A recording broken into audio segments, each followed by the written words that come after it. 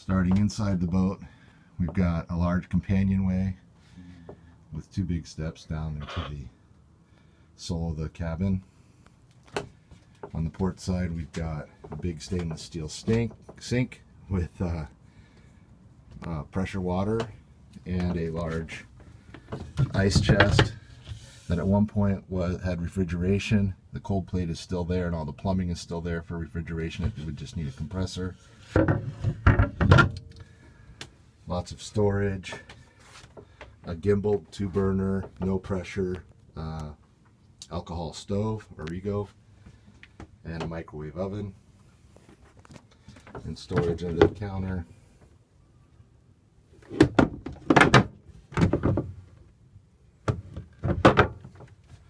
Lots of storage in the galley for a 30-foot boat. Moving forward, we have a U-shaped settee on the port side with storage behind. Lots of windows, very bright. Clock and barometer and ship's bell, which can also be mounted in the cockpit. There's a table that fits here. You take off the 2 of the cushions and there's a bracket behind there to put a table in. Moving forward, we have the head, Raritan flush, manual flush, new Corian counter, lots of storage in here behind the counter, as well as a medicine cabinet.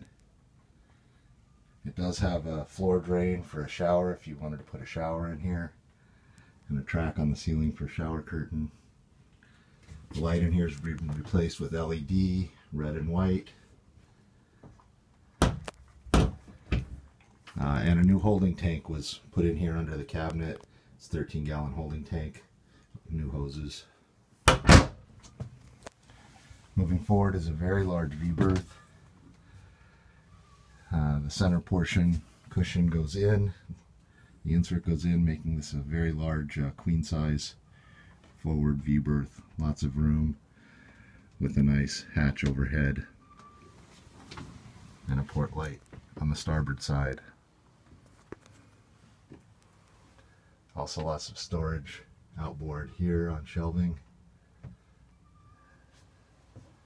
Coming back on the starboard side, we have a nice hanging locker with drawers.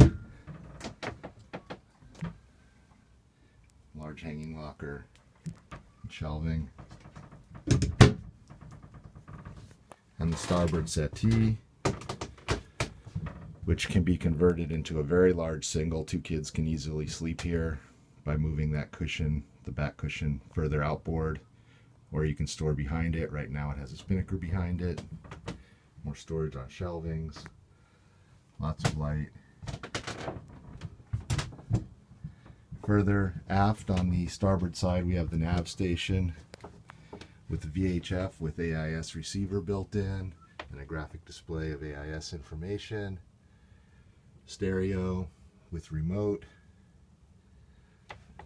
The nav station slides in and out, making it quite large, and tucking away for easy access into the quarter berth, which is 7 feet long and about 3 feet wide at the widest, a little over 3 feet.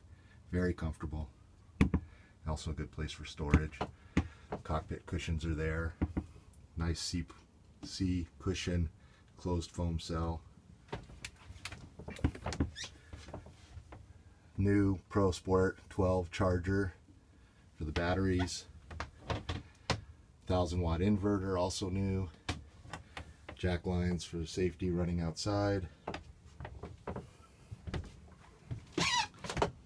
Fan, nav station lighting.